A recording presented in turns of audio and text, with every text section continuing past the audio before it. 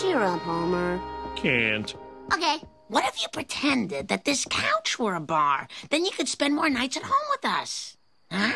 I'm not going to dignify that with an answer. Look on the bright side, Dad. Did you know that the Chinese use the same word for crisis as they do for opportunity?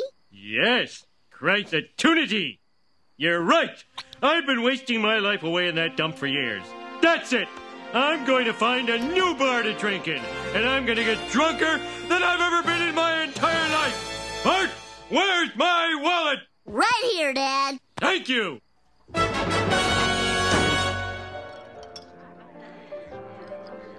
Wow, classy. Good evening, sir.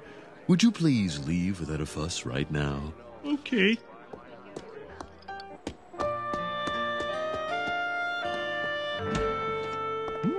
This looks like a nice, friendly place.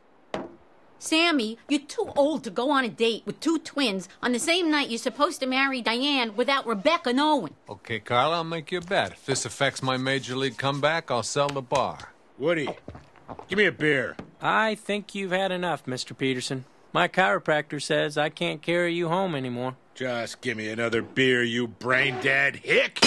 I'll kill you. I'll kill all of you. Whoa, settle down, Nami. Gotta save those pipes for karaoke.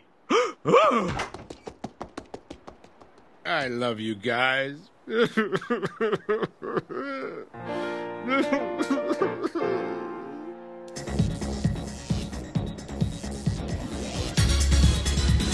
a minute.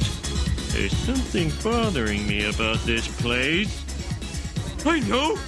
This lesbian bar doesn't have a fire exit! Enjoy your death trap, ladies! What was her problem?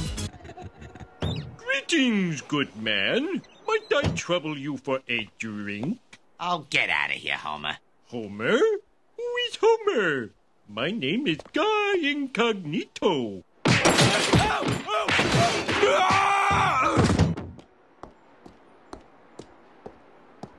Oh my God, this man is my exact double.